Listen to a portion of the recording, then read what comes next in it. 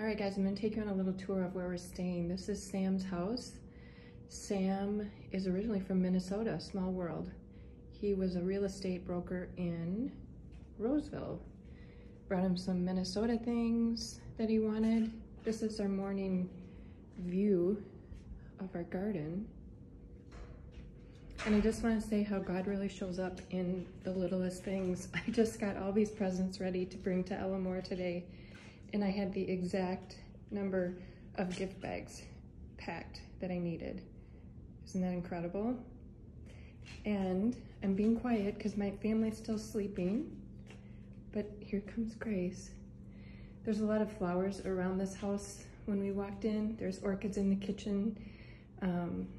Unfortunately, Sam's wife passed away last week, so there's a little smell of orchids and memories of her around here, which is sad for us and sad for him, but we're happy to be here spending time with him.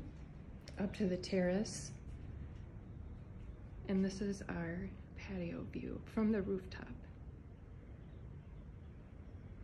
So we had a little snafu at the airport yesterday. Our saliva COVID test, they wouldn't accept. They changed the rules starting yesterday, of course. So we, with about 20 other people, got put into this basement room at the Guatemala airport to do another COVID test.